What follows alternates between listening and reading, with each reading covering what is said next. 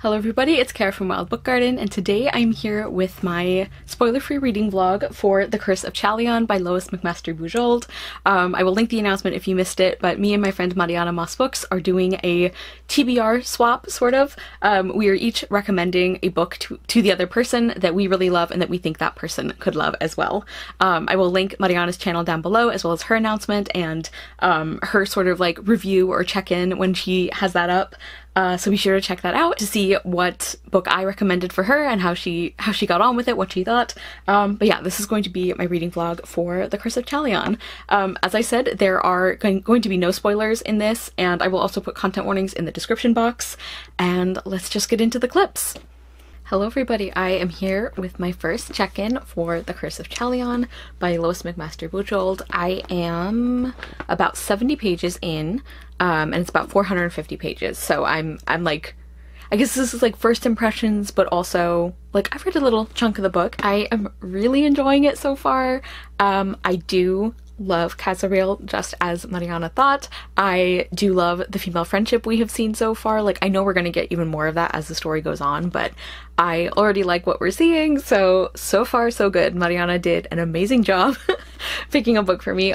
So the setup is we are following Lord Cazariel, who is returning after a lot of years as a soldier and as a prisoner. He was enslaved, like sold into slavery at one point, and so he obviously has been through a lot of traumatic things, and he is understandably very much still like broken from that or recovering from that, and so he kind of just wants like a quiet life. Like, he's not that old, but he feels old because of like all these like things that he has gone through, and so he's looking to kind of find somewhere quiet to get a position and to just be able to like rest.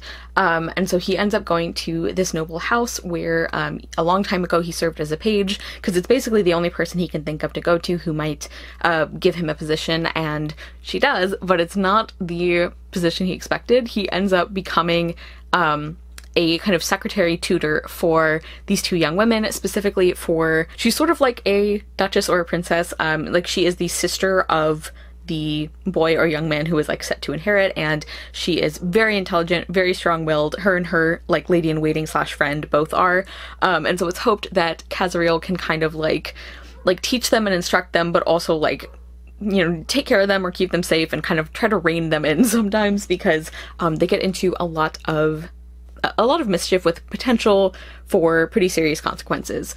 Like not just like playing around, but like they are trying to do the right thing, or they are doing the right thing, but they're just doing it in a way that is, again, dangerous, or there's some potential for danger there. So at the point I'm at, he has started instructing these two young women, and he's sort of like settling into the household, and I am really enjoying this so far. It's so far like a very quiet kind of story. Like, I can definitely see that we're ramping up the like political drama and everything, and I know that's going to be like an even bigger factor as the book goes on, but I'm also just enjoying like spending time with these characters. Like, I love all of them. Like, I love Cazariel. I also really love the Provencara, who is or I guess she's like the dowager Provencara, who is sort of like the duchess, grand duchess, I don't know what a comparable word for her would be, but she's the grandmother of the like heiress that Cazariel is tutoring.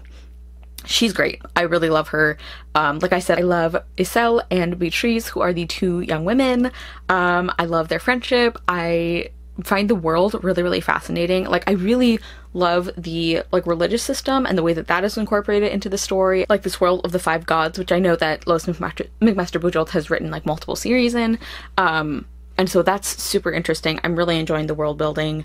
Yeah, I'm just like having a really great time with this one so far. I am excited to keep reading. I don't know how many check-ins I'm going to do for this little vlog here, but we will see. I'm loving it so far. Hello everybody, I am back with an update for The Curse of Chalion. I just finished chapter 11, so I'm not quite 200 pages through, and I'm enjoying this so much.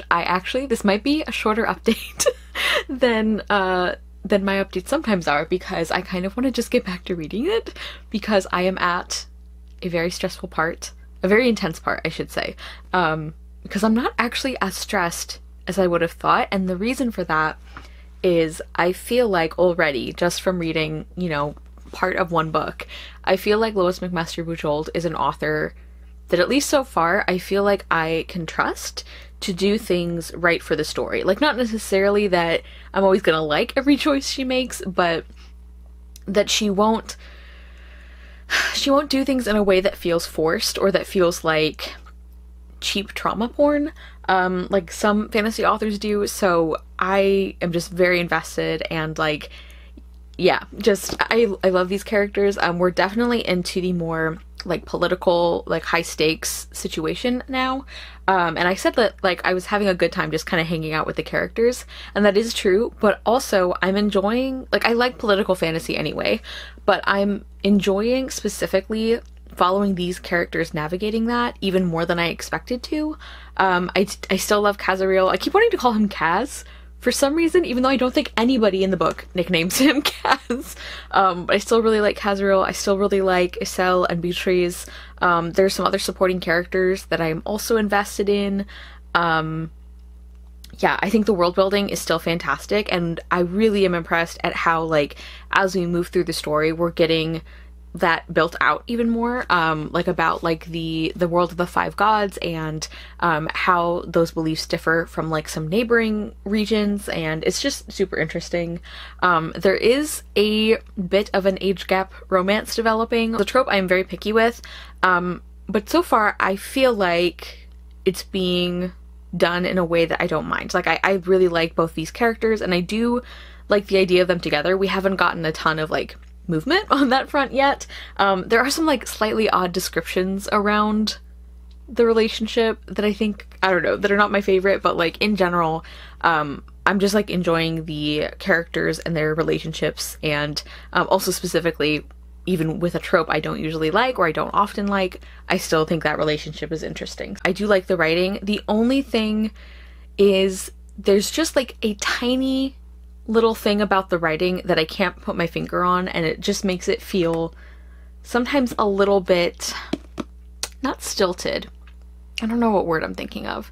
Like, I really like the writing and it's very well done. I guess like it feels a little bit, like, the best way I can think to describe it is like the writing of this book should have taken off one accessory before leaving the house. I think that's a Coco Chanel quote, who, she was terrible, but I feel like the comparison is what this book's writing is making me think of.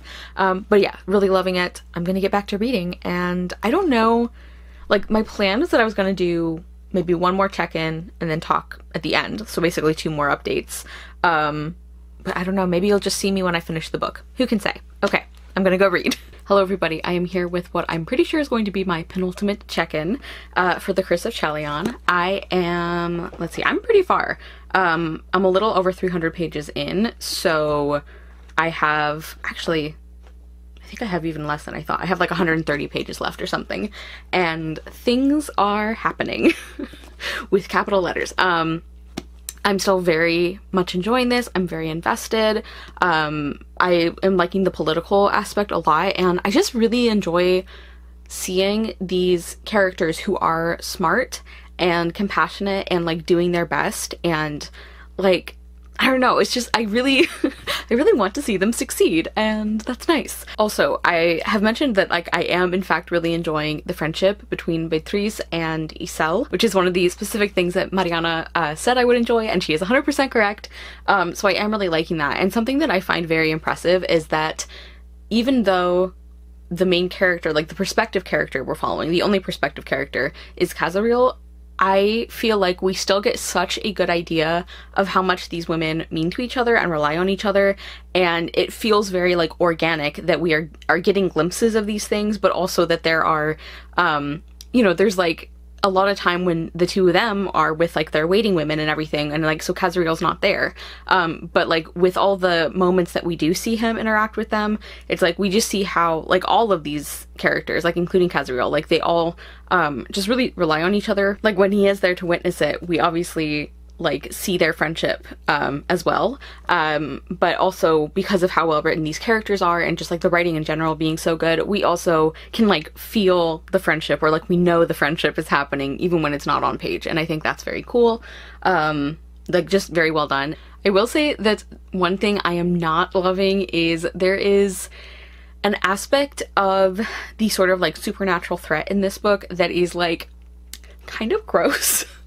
in the way that it like affects people's like bodies, like the, I don't know, like the medical aspects were not something, like I know people have mentioned it in reviews, so I just didn't remember it. But yeah, so like that has been kind of unpleasant. I could do without so much of that. But in general, I'm still having a really fantastic time with this book. I find it so gripping, and like I'm somebody who, like, I'm a character focused reader anyway. So it's not unusual that I would be really invested in a book that is very character heavy, but I think this book is a good example of how being a character focused story, or being a story that is in some ways more, not even slow paced, but like very deliberately paced. Like, you know, there is building tension and there is like a ton of like really interesting plot and politics happening, but like it's definitely not fast paced, you know? So even with books like that, it's like they can still be like incredible page turners, because like I am like flying through this book like much faster than I even thought I would, because I care about these characters. I want things to turn out well for them. I want to know what's going to happen to them, and yeah, I'm just really liking this, obviously. And I don't remember how much I talked about this in a previous check-in, but I am also really liking some of the side characters. Like one of my favorites is Umagat, who is this he's just such an interesting character, and I really like him. I think he's very well written. Yeah, I continue to think that the world building and like all of the cultural aspects and religious aspects and like political stuff, I think all of that is just worked in really seamlessly to the story. I think I will do my last sort of like check-in slash wrap-up just after I finish the book. Hello everybody, I am back with my final check-in. I have finished The Curse of Chalion. This was so good. I have so many thoughts and feelings about it, and I'm gonna try to keep this wrap-up section mostly to things that I have not mentioned already, because all of what I was saying before still stands. I am so impressed at the way the plot came together in this book, and I was saying before how it is in a lot of ways a character-focused story, but like there is stuff happening. Like the story, like the plot of this book is so gripping. Like the way that these characters are having to make plans and adapt and make hard choices, like these big political things that are happening, there's sort of like a mystery element, there's a big curse element, like there's a lot going on. And yes, it is through the lens of these characters rather than like big dramatic battle scenes or something, for the most part, but that doesn't make it uninteresting to me. Like I thought the plot was just, the way that it interconnected all these different plot threads and character things, like the way everything came together at the end is just masterful to me. I was so impressed. I also continue to love the world and the setting, and I loved the themes. Like I was talking before about how much I was enjoying the way the book was building up like the religion and the cultural elements and like all of these different parts of the world. And one of my favorite things about this book ended up being the like theology of it. Like it was just fascinating. I loved the way this book talked about free will and how that interacts with belief. I just thought that was very, very cool and very well written.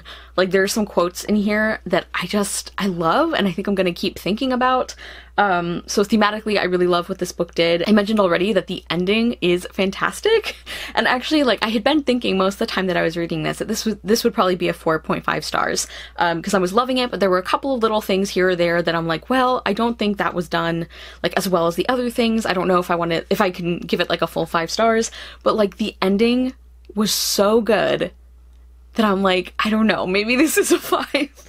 I haven't decided yet, so it's either going to be a 4.5 or a 5 stars. I love like the side characters, I love the main characters. I think that the antagonists, while infuriating, are written in a way that is very interesting and compelling without them like almost like taking over the story in a way. So to sum up, yeah, characterization great, world building great. I loved the themes. I thought those were done really well. I found this a very engrossing read. Like it is a bit of a longer book, but I was so wrapped up in it. I cared about these characters. I wanted to see what was going to happen.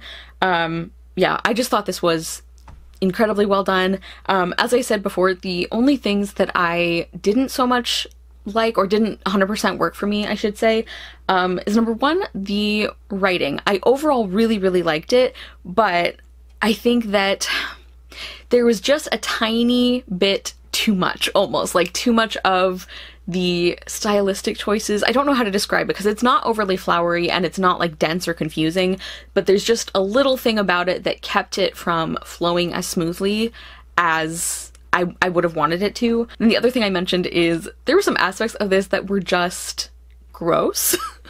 And I know that is like a very, very subjective thing to say about a book, but like it made parts of the reading experience, I think, more unpleasant than they needed to be, or than like we were supposed to find them.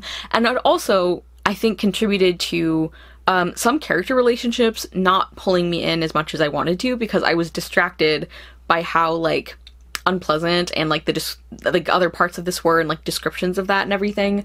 And it ends up being a pretty significant plot element, so it's not like one scene where it's like, ew, that's gross, and then you can move on. So yeah, those are the only things that kind of like didn't 100% hit for me, but in general, this was fantastic. Mariana, you did an amazing job picking for me. And I was actually talking to Mariana right after finishing this, like minutes after I finished, and she was saying how she thinks I'm going to enjoy the rest of the series as well. And I can't wait. I'm very excited. Let me know if you guys have read this one, if you're interested in it. I definitely am excited to read more from this author, like the series, but also other things that she's written. There's like other books of hers that I know I want to try. So this was a great experience. As I said, could be 4.5 or 5 stars. I will decide. But yeah, don't forget to check out Mariana and her channel and her videos that she's done for this project. I can't wait to see hers. Thank you guys so much for watching. I will see you soon with another video, and I hope you love the next book you read. Bye!